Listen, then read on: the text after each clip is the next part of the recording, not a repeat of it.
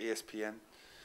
Yeah, I think they're going to show a lot more games this year, from what I understand, and that's just such a good thing for rugby, to be out to more people, to have more choice, and go ESPN.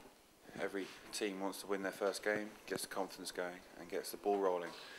Now, we're under no illusions that this weekend's going to be a tough one. Such incredible players as Nick Easter performing on the side against me, then I have to be on top of my game and the team have to be on top of our games to have a chance of winning. It goes without saying that you want to win the Premiership, you want to win the Heineken Cup. Now, but with that comes understanding that that's an enormous task. It's not something we think you win easily, and it's just a real work like dogs during the season, one game at a time, and hopefully you'll find yourself in those finals at the end of the year. I think the squad this year is very well balanced, really recruited well. We had a lot of problems with injuries last year, and the backup at the time probably didn't do quite as good a job as the guys we got in this year will be able to. So I'm really happy with the squad we got this year. A few other teams recruit well, so they'll be in the mix. Now, last year our record was worse against the teams at the bottom than it was against the top, so it's that sign of our inconsistencies, one of the things we've got to put right. And while we respect them and they're amazing sides, we're happy how we played against them last year, funnily enough. It's more the consistency to be able to play against the lower teams that we want to get right this time.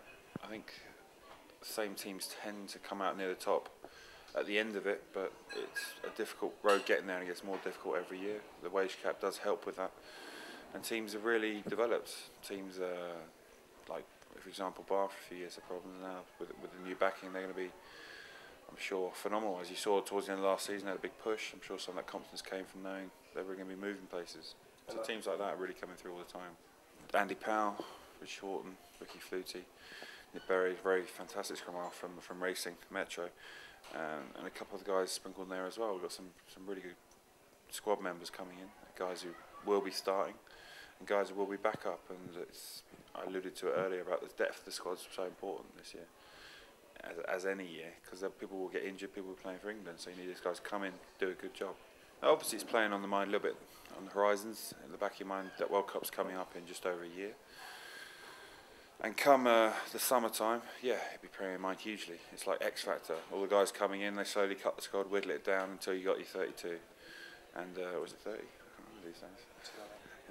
So you got your 32, and that selection is, and that period of selection is a tough, kind of tough mental thing, and it's really nerve-wracking for everyone to go through. Now, the way to get there is not to worry about it too much now. You just want to play well now, get picked for England, and hopefully before you know it, you'll be in a position where you're flying to New Zealand.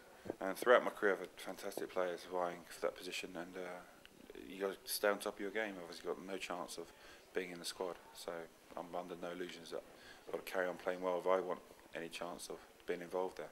I think anyone who's involved with England wants to start for England. That's probably the #1 ambition, but they do start to play really well and to be part of a winning side. And with the club, the same goes. I just want to return to our winning ways, and 2 years without trophies is enough, and I really want to put that right this year.